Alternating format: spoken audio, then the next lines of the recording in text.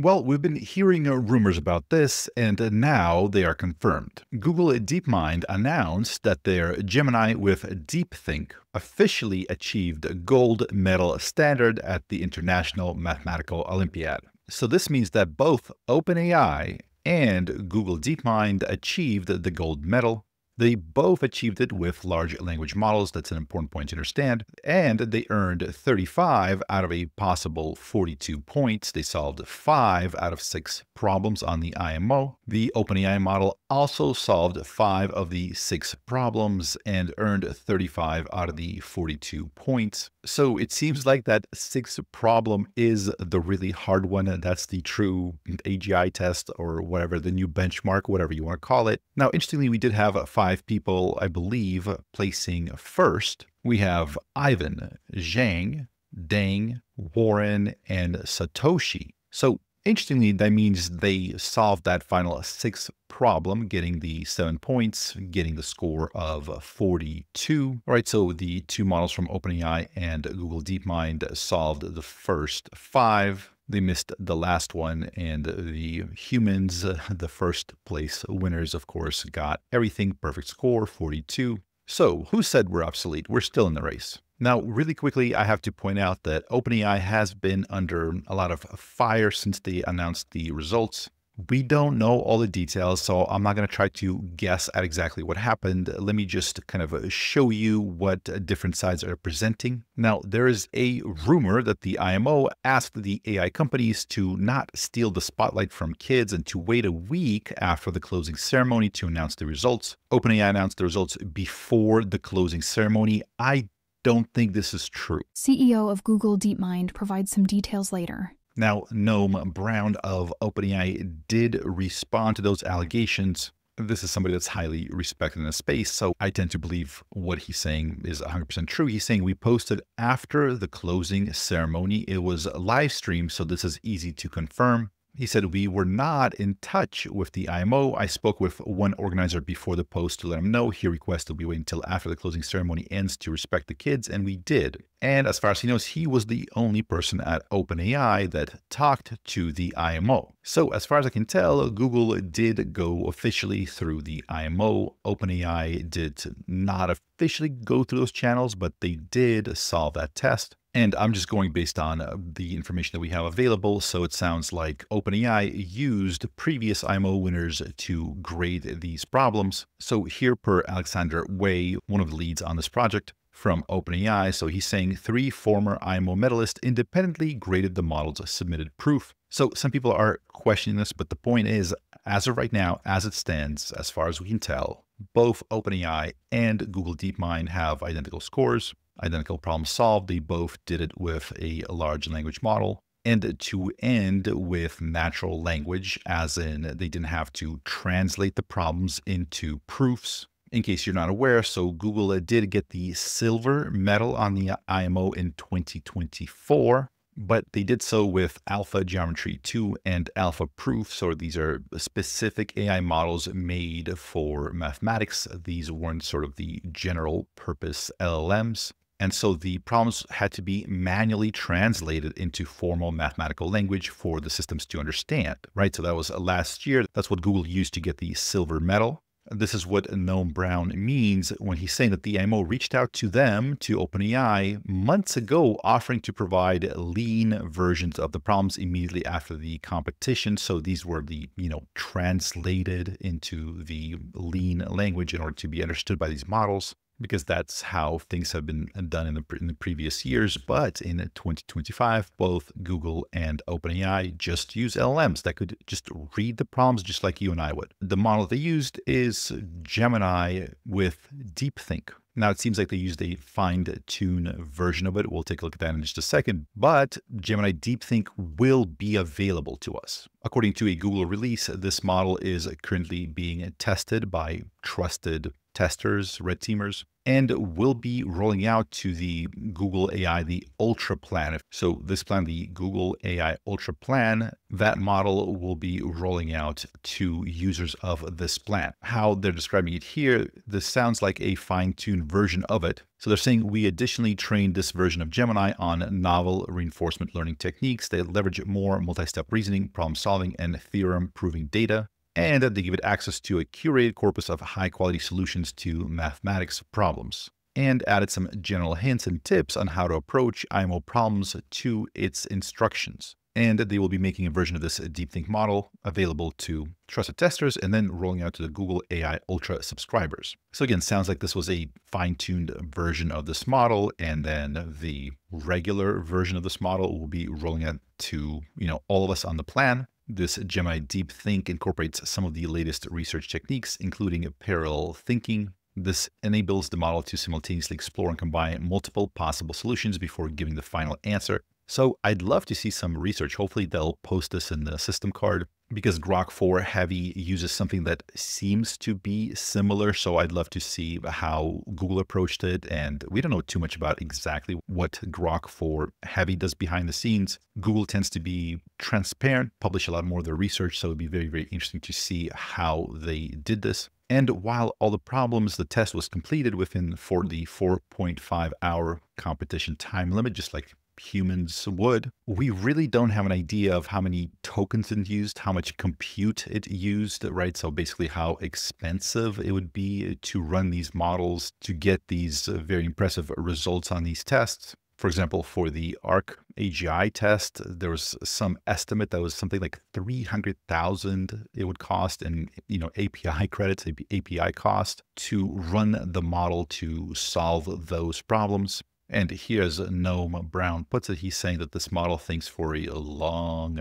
time, right? So he's talking about the OpenAI model, but we're assuming that, the Gemini model also does the same thing, thinks for a long time. And not only that, but it sounds like it's got multiple kind of thought processes running in parallel. We don't know how many. With Grok 4 Heavy, it seems like they have 4 agents running. Gemini's Deep Think, they're saying instead of one single linear chain of thought, it's exploring multiple possible solutions. So I wonder what multiple means. Under Google DeepMind's post, Elon Musk commented, while a notable milestone, this is already borderline trivial for AI. Whatever the case is, here's kind of the big idea to grasp. In the past few months, there's been a number of papers on novel RL techniques. So we're learning to teach these large language models to get better at stuff, whether that's coding or math or anything of the sort,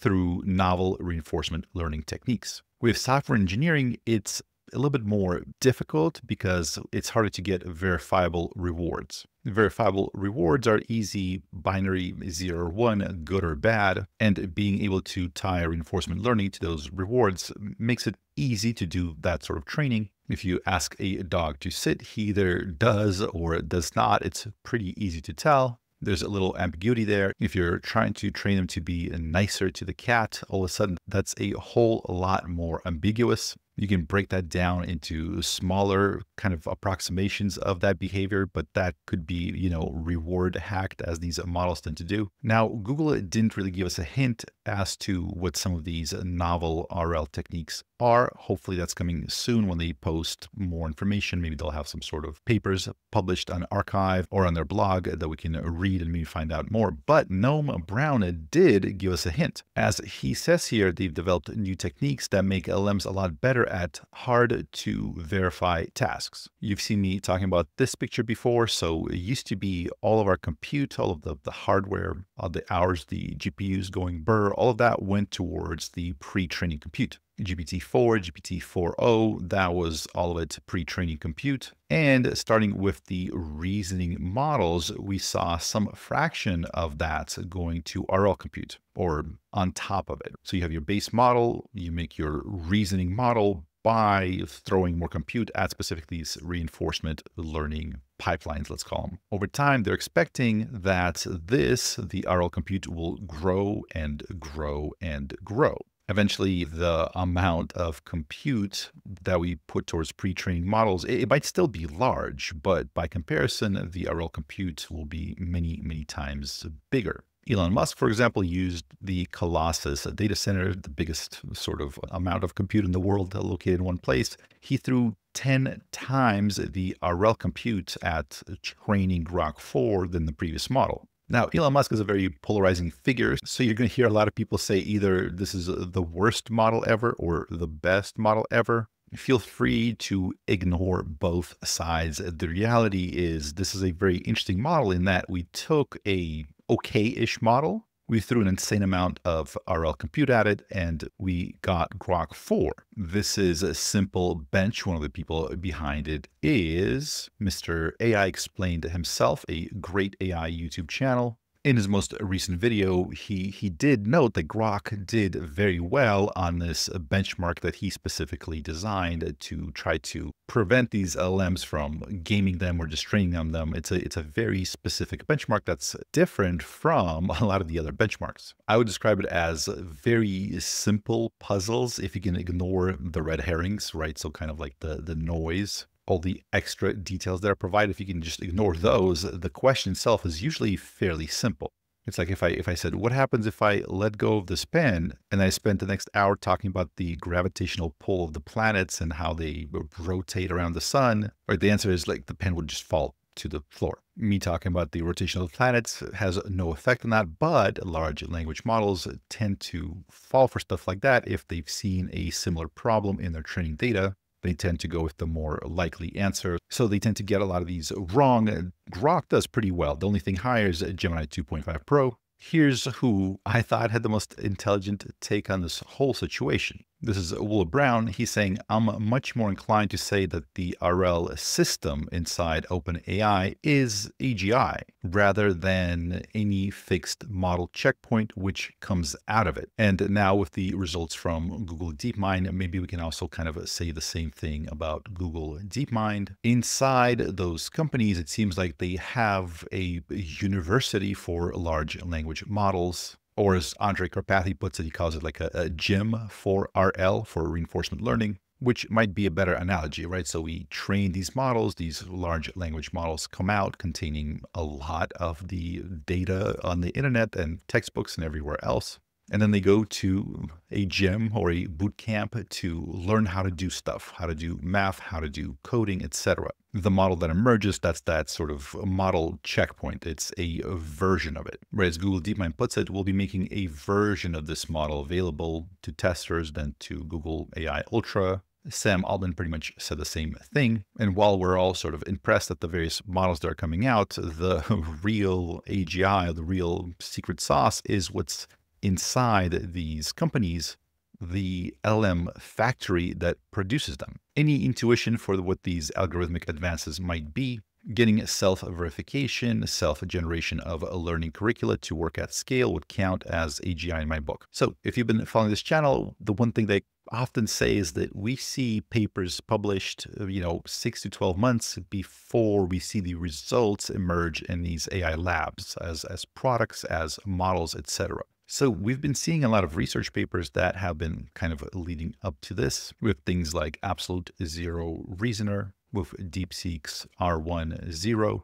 some of the reinforcement learning papers that we've covered. But really, I think the big hint about where all of this is going, we learned quite a long time ago, in AI years at least. And that was the Alpha Zero lesson. And in fact, a lot of these new papers reference this when they call it DeepSeek R10 or Absolute Zero Reasoner. That's what I believe they're referring to, zero human data. This idea that for AI to get really good at something, we don't necessarily need to give it rules and strategies and human data. We need to figure out how to get it to teach itself. Through self-play, through generating synthetic data, self-verification, self-generation of learning curricula, right? All of this is the next big step. And this is the same lesson even from Google's silver medal at the IMO last year. It was done without handcrafted rules, no curated data sets, just synthetic theorems.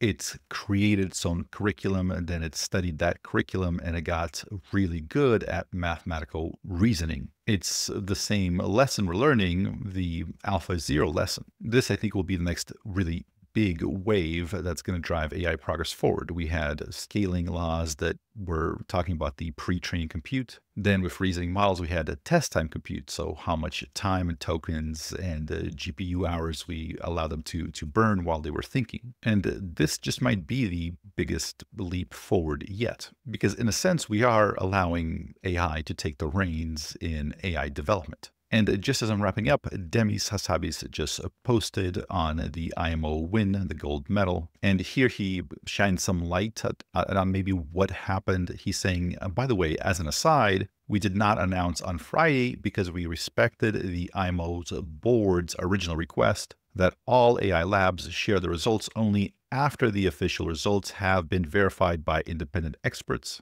and the students had rightly received the acclamation they deserved. The rest of the information is what we already covered from the blog post, but let me know what you think about this. First of all, did OpenAI jump the gun, or do you think it was done intentionally against IMO's instructions so that they could sort of steal the thunder from Google? Certainly, we know OpenAI loves doing that. Certainly, this is a tough one because both Demis and Noam Brown are very highly respected people in the space. I don't expect any of them to lie about these things. But let me know, shenanigans or just a simple misunderstanding? Also, as impressive as these results are, do you agree with the fact that, yeah, it's almost becoming a little bit more commonplace? A little bit more expected. We're like, yeah, well, of course it gets the gold medal at the IMO. By the way, keep in mind, this is happening far more sooner than most people realized. The betting markets were pegging the chances of somebody winning gold, an AI model winning gold at the IMO this year between 10 and 15% in the months leading up to this announcement. Eliezer Yudkowsky predicted that by 2025, there's a 16% chance that an AI model is going to get gold on the IMO. So again, even the people that tend to kind of think about the stuff and predict the stuff and tend to bet on this stuff happening quickly, even they were caught unaware. By the way, if you're wondering if the Gemini model talks just like the OpenAI model, sad to say it does not. It's a little bit more normal. The OpenAI model, while it wrote out its proofs at length, it was very frugal with the English language. Google's solutions can be found here, and it does sort of write out full sentences and writes it kind of how you expect it to be written by a human, but not nearly as entertaining. If you made it this far, thank you so much for watching. My name is Wes Roth, and I'll see you in the next one.